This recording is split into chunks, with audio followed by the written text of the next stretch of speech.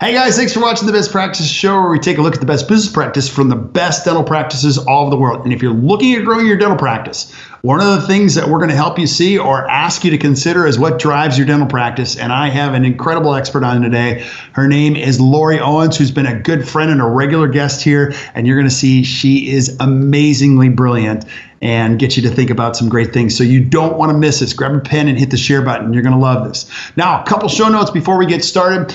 As you're watching this, if you have questions, add them to the feed or ask Laurie questions directly. You're going to see she's amazing at being able to get back to you because we want you to get the most out of this. Also, I encourage you to share these with your team and colleagues because a lot of times dentists listen to these, but they don't share these things with their team members, and team members complain all the time or suggest, hey, look, let's get some good education for the entire team. What a great opportunity that is. So I encourage you to share. Now, my guest today, Laurie, you have been a regular guest, regular friend of ours. You come to the ACT events. You're a great colleague, advisor or coaches. If somebody's watching this for the first time and they've never seen you, they don't know who you are, tell them a little bit about who you are.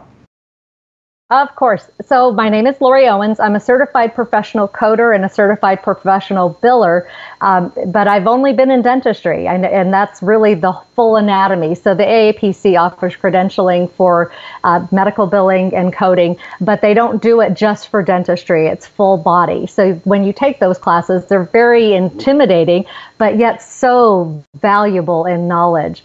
So I have also been a medical biller for Dr. Michael Cohen and Robert Gottlieb here in Kenmore, Washington for 15 years until they retired and decided to actually do this full time with DevDent. And we want to just reach and help other practices to get what we've done and be able to duplicate that in their practice so they could see the same kind of success that we've had over the years. Mm-hmm. And this is a hidden world that a lot of great dentists don't know about. And you and I were just talking about that before we went on. I'm still shocked by the number of people that don't do this or haven't pursued it. And today we're going to talk about some things that'll drive, kind of your learning or your growth. And I love the way you think on this. And so give us kind of the state of the union, Laurie. Just when you look at practices, you're out there, you're obviously excited about changing people's lives, helping them improve their practices. But what do you see as you go around the country and go to events and go into practices? I see that case acceptance is down because of financials. So I actually thought about, we see the burden of healthcare all the time, about the debt that gets racked up because of healthcare, but nobody talks about the burden of dental debt. Your mouth is the gateway to the rest of your body. And so if we can't care for that, we're going to find a decline in healthcare. Medical's already recognized the fact of what we do and the necessity for it. And so we're behind the times in dentistry. We think that we can let the patients kind of control the amount that gets charged because everyone says, I've been a patient here forever.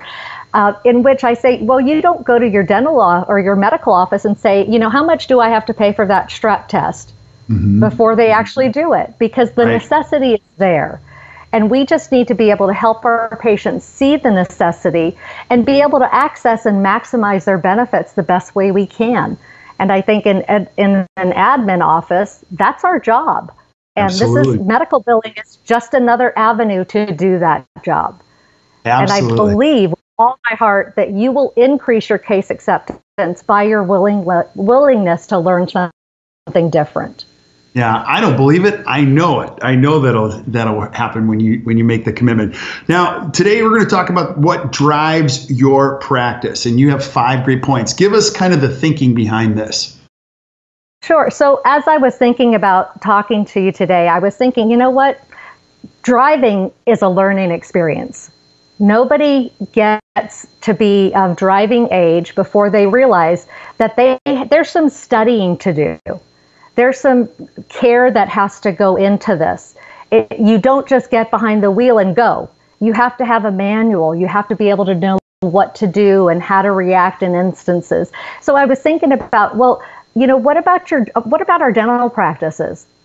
What's driving that and propelling them forward? Or are we kind of at the stoplight and never knowing where to hit the gas? And so I was thinking, ACT Dental is out there helping people hit the gas. Medical billing is out there for people to hit the gas. But again, if you hit the gas with a car in front of you, what's going to happen? You're going to have an accident. Yeah, nobody wants that. So I was thinking, ACT Dental is the person next to you saying, don't go yet. Mm-hmm. Hold on. Your time is going to come. It's just not right now. And so when I was thinking about driving, I think you always have to have somebody in the other seat to help you along. Kind of like when you're in driver's ed and you're taking your car out. You don't get to do that by yourself. You need somebody next to you to guide you. And I believe coaching and as well as what I do in medical billing, we're just sitting next to you. Mm-hmm. But if you don't have somebody next to you, you think you know what you're doing, and then you're going to wreck. Right. And then it's frustrating, and you decide, I'm never driving again.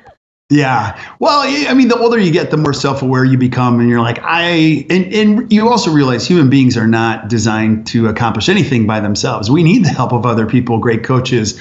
And even as our business has grown, I've always said this, that I'll never live without a coach again. I just couldn't even imagine it, because I sleep better. They can help you think through strategies. They can say, don't do that, do this. I've been in your shoes, or I have other businesses that have done that. And you just save hours and hours, if not days of your lives when you're able to be coached. So it's a great, Absolutely. I love the way you're thinking. So take us through the 5 steps. What's your first step? I love it. My first step, you have to take a class or get the education behind medical billing. Most people, and I tell this to doctors all the time, you cannot say to your team, this is a great idea, do it, without providing them the education to do it. And again, I'm going to go back to coaches, because the coaches know that right time. And so I love working with ACT coaches, because they bring me in when it's the right time. Mm-hmm. Coming before that is just going to create despair and defeat, because they don't have a proper foundation to lay the medical billing on. And so when you have a coach, they prepare the whole practice for what's coming ahead, and then other people can come in and enhance your practice. And I believe medical billing is an enhancement to your practice. If things aren't going right in your practice, medical billing will not fix that. Right. So we have to have the foundation, which I believe you get from your coaches, and then start adding to the cake. So your bottom base, if your bottom base is small and skinny, the top base will just fall over it. And it's just not going to matter. So I really want people to have that basis, the base of their practice foundation done, and then we can build on it. The medical billing part just is added and complemented to the whole practice. But you can't do that without education. It takes learning baby steps to get where you need to go, kind of driving. You take the baby steps to get where you need to be. So Absolutely. Education, courses, and I still take classes. I still have to take more things to find out the new things that are coming. How do these other things, are they affected by these new things that we're learning? And so I don't want to ever feel like I've arrived, that I know everything and I don't have to take more classes. Yeah. I love courses.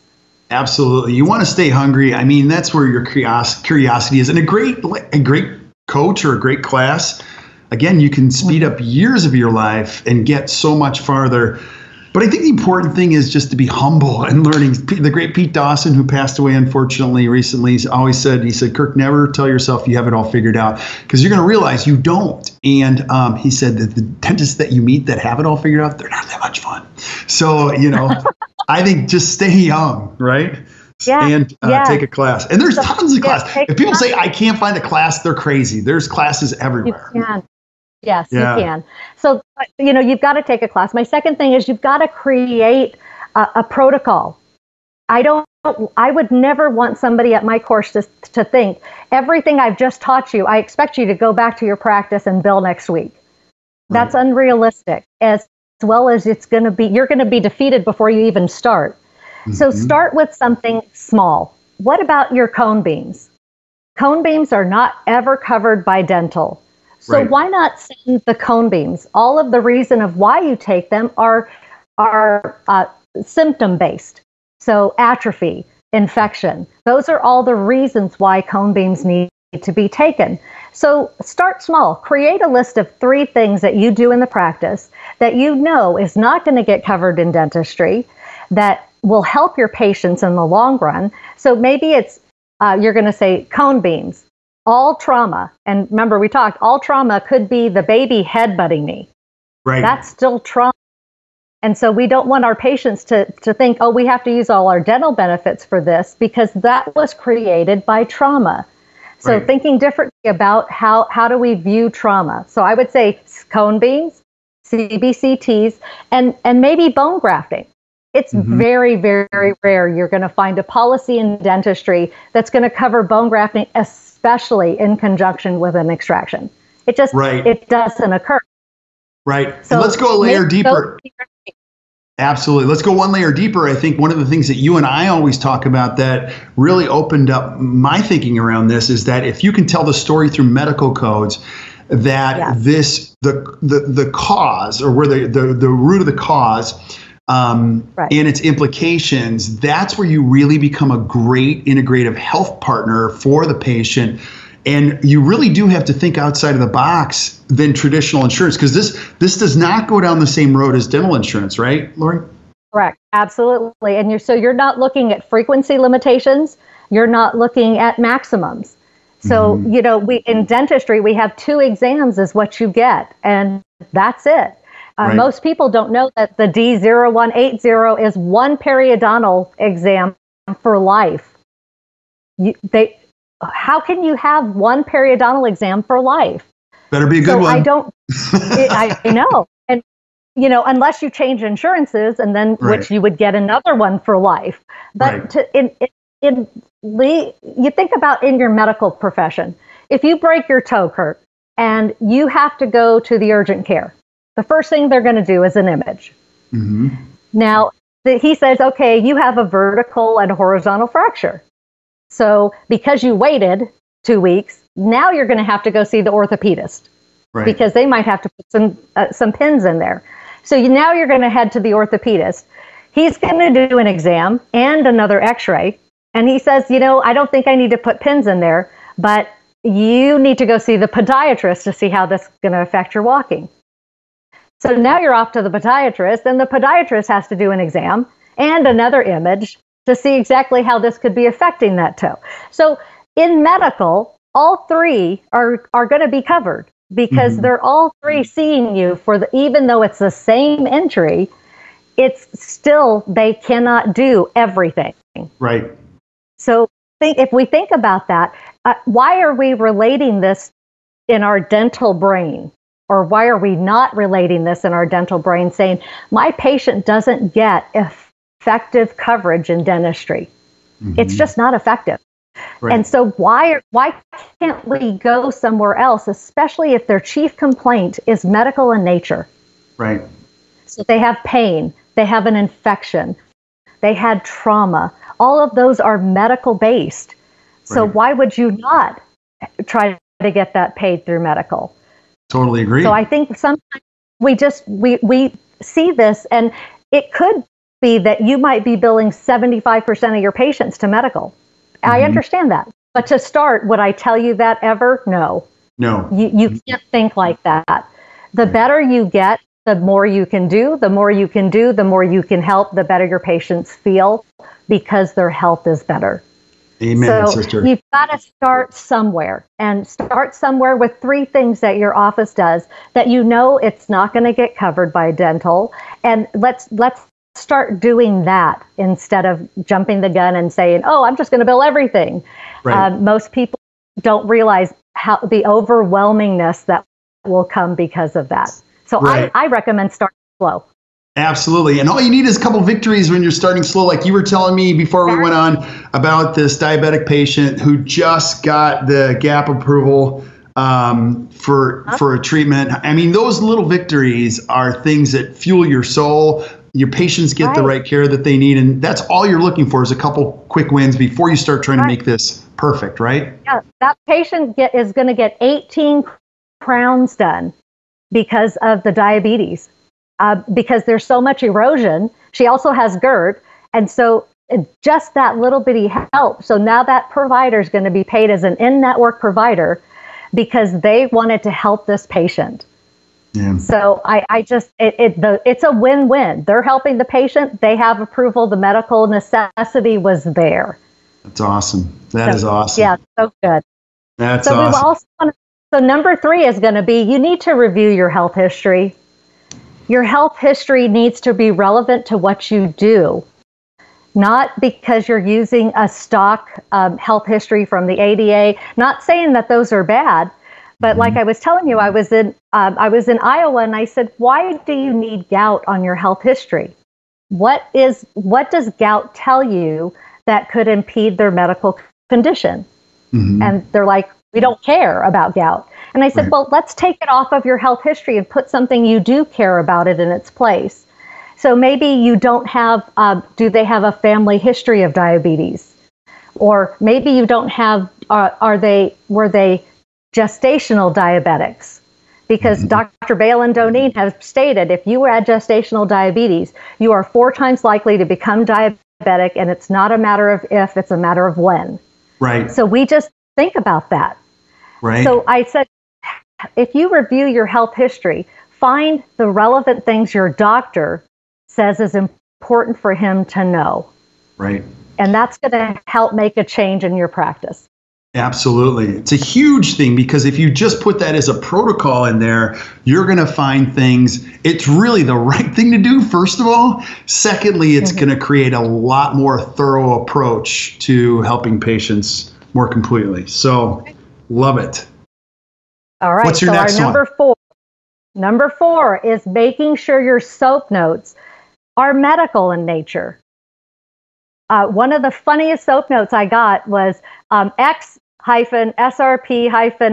9 hopeless. And I'm like, what is that? Exactly. And I said, we have got to quit text messaging our notes. They can't be the cryptic that only people in our practice understand. And I get you're busy. I totally understand you're busy. But number 1, that's what a coach would help you with. Make sure your templates are correct and that you are easy to use, because we don't want you to have to spend hours doing notes. Right. But you also cannot use your own cryptic sentences. And in dentistry, that might have been fine. But in medical, they want you to lay it out. Why is that tooth hopeless? What's created the hopelessness for the tooth? Right. Was it an infection? Was there trauma? It's kind of those simple, what I call key phrases that we miss in dentistry. And whatever's in dentistry, there's a liken to in medical. So if you say tipped teeth, what if you said they're horizontally displaced? It means exactly the same thing, and now you have medical verbiage. Interesting. So make sure our soap notes, so that's why I tell people at our course, don't go backwards, because you don't know the soap note back here would stand up to the clinical documentation that you know you need to have here.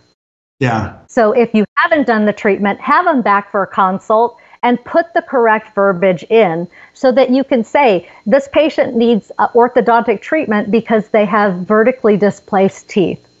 Yeah. And so if you're watching this, you're already getting a sense of this. You have to have an expert level coach or advisor in this area, because just the difference in how you phrase the notes, you're talking about a lifetime of standard of care in this, and you can't figure this stuff out by yourself. I wouldn't even think of that. Like you were talking, I have so many great stories with you. The EOB reference, I mean, EOBs are hard enough for us to look at, and we look at them all the time. But auditing an EOB, a lot of team members, when they're charged to do something, they don't even know what they're looking for. And then you recently told us about a doctor who wasn't even getting paid on an EOB, and you're like, I bet you I know what that is. And I would have never guessed. Like it would have taken me 5 years to figure out what you suggested. So just tell us that story real quickly. Okay. So we were in New Jersey, and one of the doctors brought an EOB from medical, and she said, I don't know what was done wrong. And I said, you didn't do anything wrong. I said, if I could bet you money, I would say that they are missing your W-9, and that's the only reason you haven't gotten payment. And she said, no, it can't be that easy.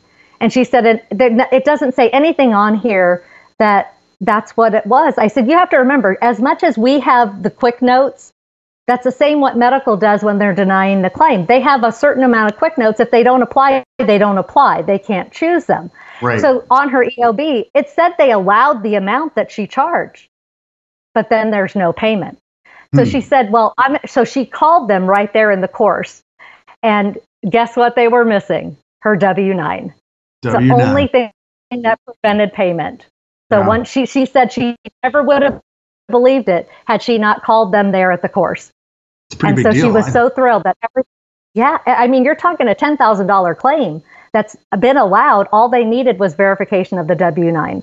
That's a very big deal. A small thing is all it takes.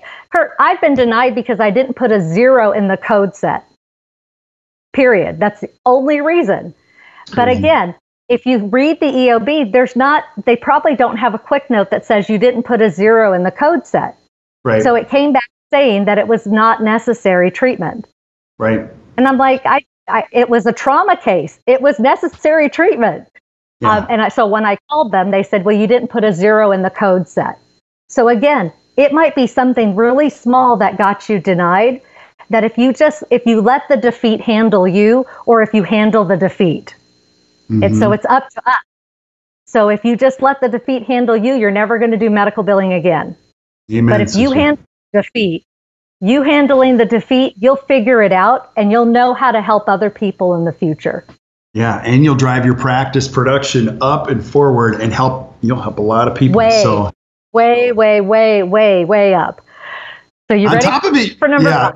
I am. Go.